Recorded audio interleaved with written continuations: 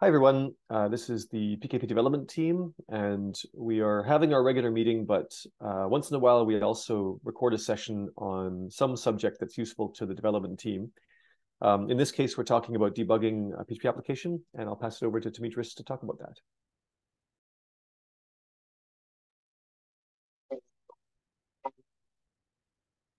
I don't know if you can. I have shared my screen. Have I? Okay. So I am using Windows for my development um, environment. So that from time to time was challenging, and lately I have discovered Docker, and I'm trying to find ways to use it in my development circle. And one of the things that I wanted to do was debugging a PHP application within the Docker container within my Windows um, uh, machine. So that's how I do that. I have prepared a relatively easy PHP application, just an index .php. And for the preparation of my machine, I need to download Docker Desktop, which is a Windows application, starts the Docker engine and manages Docker components. VSCode, which is my editor for PHP and generally my working space. PHP debug plugin, which will enable VS Code to start debugging sessions on the running application. And optionally, I'm using Docker VS Code plugin, which is the official plugin for Docker. And I will show you later um, how that be useful. So first of all, I have my OJS folder. I'm creating a Docker file, which is this one. We can share files later if anyone needs something. That just um, installs Apache and MySQL and other things that are not useful for this for a simple index.php, but it will be useful for OJS if you want to debug actual OJS installations. So that's the Docker file configuration. I am also using a Docker Compose file that actually will build two containers, one for the PHP and one for the MySQL. Again, the MySQL is not used for this uh, example, but it can be used for OJS. I am I'm using an XDebug .ini, which will actually be copied inside the container when if we go back. I copy this in the local etc so that it can be found by PHP. That is better demonstrated in the demonstration that Alex did um, uh, when he demonstrated, you know, debug sessions. And finally, you have to configure VS Code. You have to add this to configurations of launch.json in order to launch the actual debugger session, which is rather simple. Then, in order to uh, go and build the containers and actually uh, you know, run the application, you just execute the Docker desktop. Then you build the containers, and here is an image from the Docker a plugin of VS Code, which can be you can see that the two containers are created here, and after that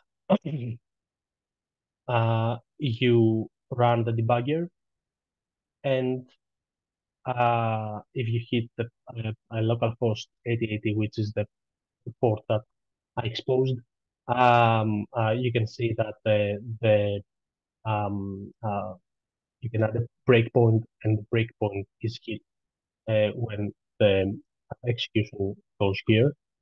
Now I will demonstrate that in my real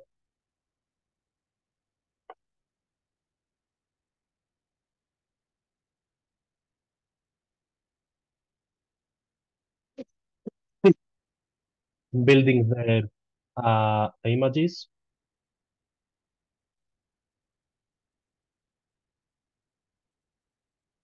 Here, if you can see, that's the Docker plugin for the VS Code, and you can see that the two containers are actually running. And I will go ahead and I have my index.php open, and I have my breakpoint placed here. I am running the configuration that I added previously. This means that the debugger actually runs. And if I go ahead and go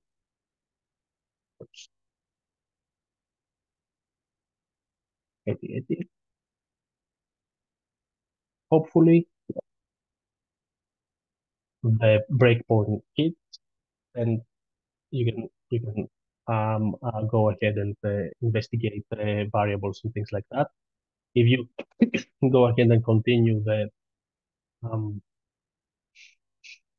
the execution, then you will see the index.php uh, application, let's say. Now, if you have the Docker, you can do that in other ways also, but if you have the Docker plugin installed here, you can inspect the files are actually in your container, and you can edit them. So if you add something here and you save it, and if you relaunch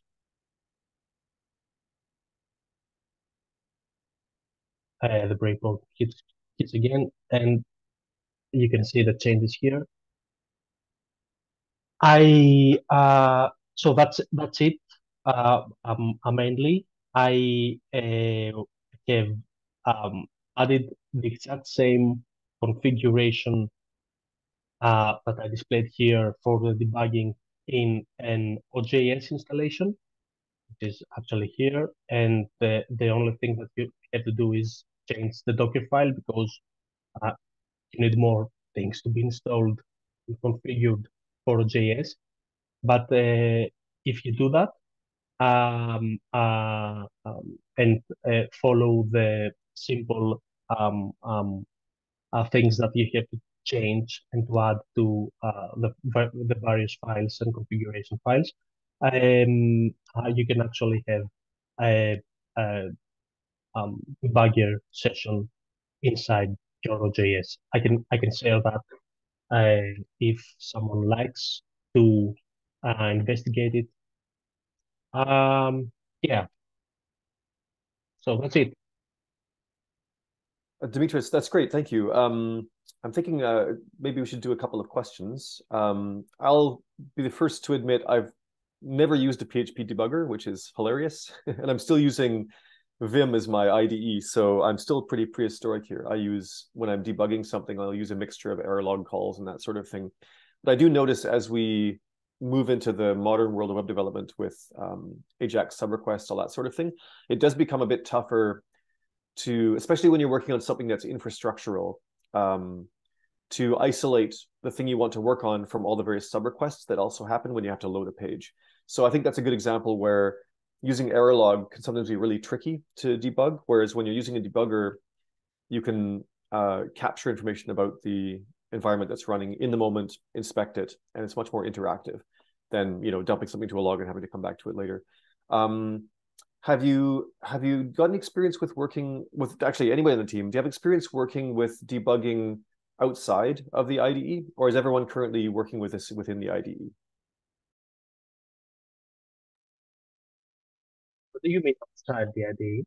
Well, we used to have, I forget what it was called. We used to have a command line tool that would dump you into a debugging session that was just straight from the Linux command line. I'll have to think about what that was called. But for a little while, that was our introduction to debugging within the PHP and PKP coding environment. I'm thinking if I don't want to adopt an IDE other than Vim, but I do want to use debugging, and I'm not satisfied with the Vim plugins, for example, I'm wondering if anybody knows of a good tool set for that. If not, I can investigate it myself.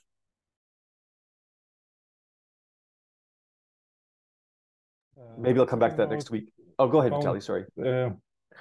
Are you talking about CSH, right? Debugging tool or not? Maybe. The one that works.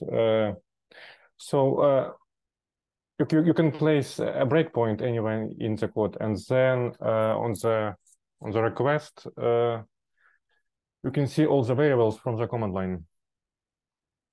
Yeah, so yeah, I'm using it time to time. Okay, sounds good. Maybe I'll follow up with you afterwards, and we can drop a link to that into the comments as well when I post this video. Okay, good. And my other question, well, actually, I guess my other thing I wanted to raise is we're kind of combining two different subjects here. One is containerization, and we did have a recent sprint group on containerization at the Hanover sprint. So we will be publishing a report on that.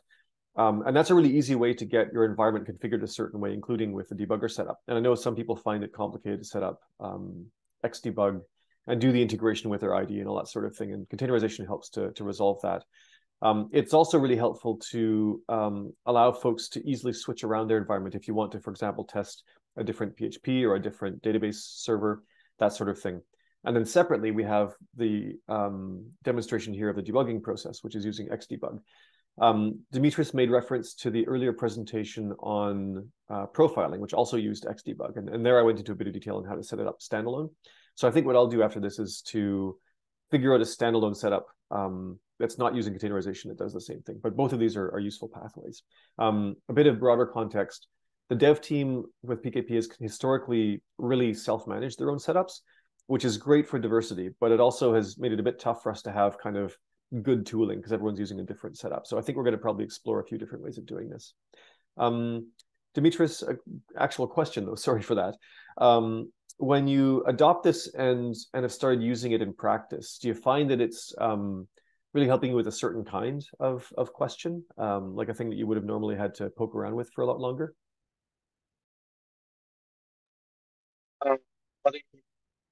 Well, I'm wondering, like, what kind of scenarios have you found debugging most helpful with that might have been tricky before you had this set up?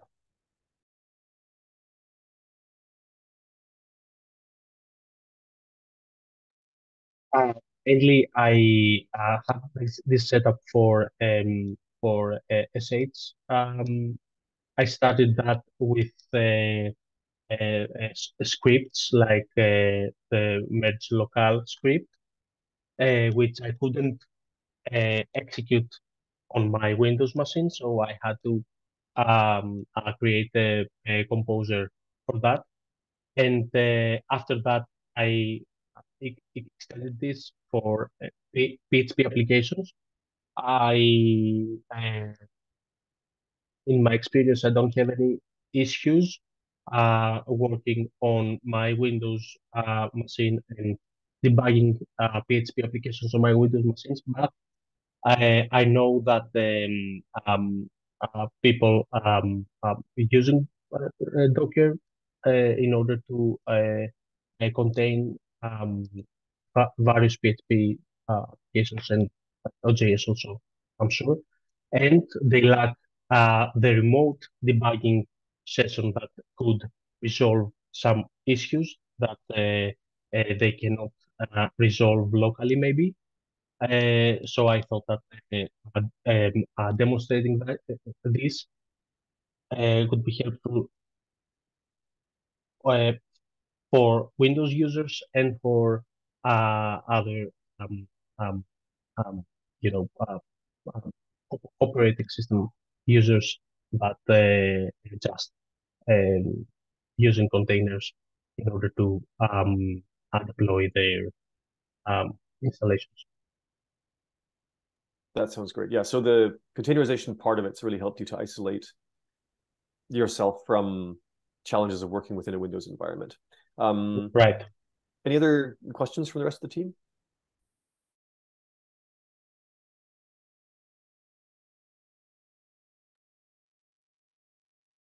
Just say that for scripting, the process is more, more or less the same. And for Windows users, OJS related scripting is already, in place. It's very difficult to manage and to work with. So I'm hoping, for example, to have a decent test environment for my Windows machine also, because I'm having issues, performance issues, on my Windows regarding our testing environment. And this is the next thing I want to do, is to make containers in order to resolve this and have a decent local test environment. Um, um, yeah, and also the thing that I said, that this is a remote debugging session. That means that the code runs actually on the container or on, a server other than my local machine, and I'm getting the debug information in my local machine. So that is very helpful um for, uh, for guys that can would use containers or remote servers in order to debug issues. That sounds great. Okay, and I know Eric, who is not here today, he was interested as well in talking about his setup, which I believe is also VSCode and also using XDebug, but without the containerization. And I think we'll probably kind of show a few more dev environment setups from other folks on the team, and probably touch on a few other subjects related to, who knows, debugging, scripting, all that sort of thing. So please stay tuned for that. Oh, PHP Storm uses PHP Storm, so a different IDE. So stay tuned for that, and we'll probably cover a few more subjects like this in the upcoming few months. Hopefully we'll have a technical channel on our YouTube account that will allow for these to be kind of collected. So if you're interested in a subject, there'll be more about that. So welcome feedback on that. And thanks, everyone. Thanks, Dimitris.